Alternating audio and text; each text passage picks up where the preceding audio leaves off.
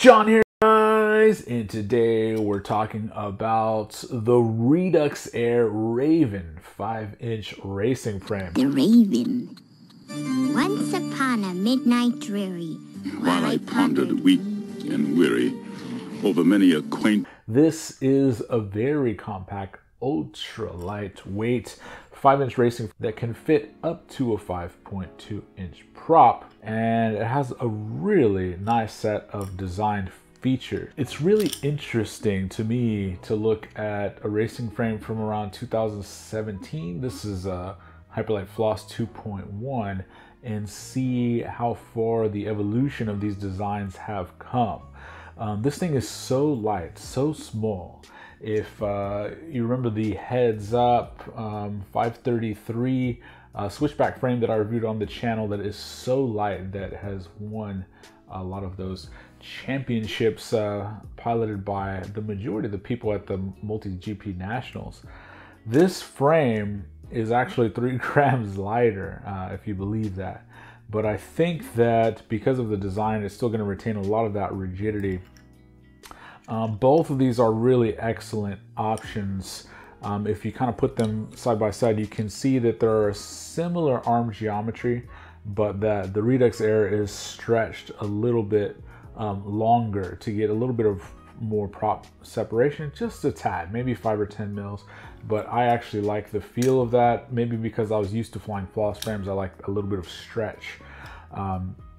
It does have, you know, a nice protected camera holder up here that is TPU printed, as well as a turtle mode fin that's actually printed pretty well. There's a couple of different options for antenna mounts. There's an SMA one or a stubby holder one.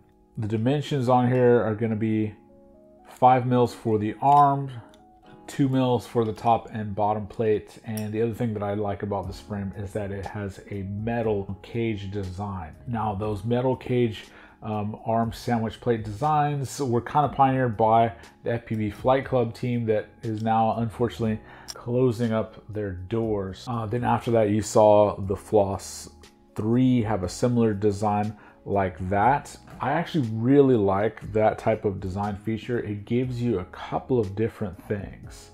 I'm gonna just move this top plate out of the way momentarily. And you can see this one is designed in kind of a nice skeleton way, so it saves some weight, but also offers you strength. Really, the strong parts that you want are just at the ends where it sandwiches the arms in place. I'll show a picture. This one has super tight tolerances. It was designed really nicely to where those arms fit perfectly in there, and they're also touching. Strength by having all of those things kind of reinforce against each other. The other thing I like about these metal design mid plates is that you don't need press nuts. A frame design like this, you have these press nuts in there. This, you can actually thread this aluminum plate and your stack screws just go straight into there. And so there's no need for additional press nuts. That's probably where you get a little bit of that weight savings. You're held in by 3 screws, so it's a really firm sandwich. There's absolutely no play in these arms. I think that the way that this is designed, this arm is not likely to pop out. You can see this front part that the arm sits into is, it runs down probably 2 mils, so it's really gonna hold that in place.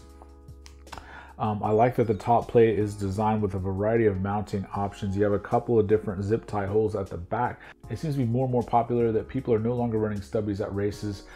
They're actually just putting one antenna on there, and even if they're assigned another antenna direction, they're just flying that. I think Heads Up actually indicated that he didn't bother changing the last time. I don't know if that's recommended. These guys over at Redux Air did mention that they may be selling a package that comes with 2 top plates. That way you could have a left and a right hand antenna top plate and a connector that goes to your VTX store. You can just swap these very quickly if you did want to do that. Another nice feature that I like about this frame is that it actually comes with a set of stack screws. I don't know why, but I just love when frames come with stack screws that are sized specifically for that frame. Of course, I have like buckets and buckets and buckets of random hardware but finding the height that's perfect for each individual frame, because they all have different heights, is kind of a pain. So this kind of takes the guesswork out of there. In fact, I'd say on the bench when I'm building, sometimes that takes like an extra 20-30 minutes, because you always have to like try different links, take it apart, put it back together. Speaking of that, I really like that all of the stack screws for 30 by 30 or 20 by 20 are fully accessible. So you have this metal sandwich plate in the middle. The bottom plate is the other part of the sandwich for those arms. That does two things. It makes it accessible to be able to adjust your stack at any time, and it also gives you a specific channel for your battery strap to go into. I mean, a lot of the frames are designed to just kind of run your battery strap under the stack, which, depending on what height stack you get, can be a little fiddly, and you don't want to like pull off any of those ESC components in a hard crash. This eliminates all that. It makes it very easy to just put your battery strap on and go. You might also see in here that I do have the Redux Air 20 by 20 ESC in there. I'm gonna have a full review of that, but I wanted to show how well it fits in this frame. I really like the way that this ESC is designed. It's a bit wider on the side. That does a couple of things. It lets them have high quality FETs on here, and an interesting design that is supposed to add to reliability and performance. And the other thing that it does is when you put your 20 by 20 flight controller on there, the motor pads are a little bit further out, so that if you wanted to solder, repair a motor, swap a motor, you can actually access all of the ESC pads without having to remove the flight controller. So that gives you still a 20 by 20 stack size, so for that weight and size savings, and the little bit of extra width that you gain gives you versatility in being able to service your quad. Very, very nice. Fat Kid, as I understand, who is the multi-GP champion, won using this ESC. And let's just compare against some of the popular racing frames. We already saw this against the 533 Switchback. Here it is against the Floss 2.1. Here we go against the Floss 3. You can see that the footprint is a bit smaller. Sometimes those smaller footprint racing frames really give you a really nice cornering maneuverability. Think like a Miata on a racetrack.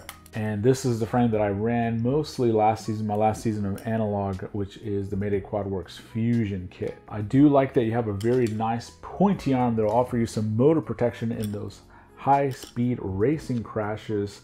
What do you guys think in the comments? I think this is one of the lightest racing frames on the market. Do you think in the comments, are you racing? Are you going to start racing? What frames are you looking at for 2021 season?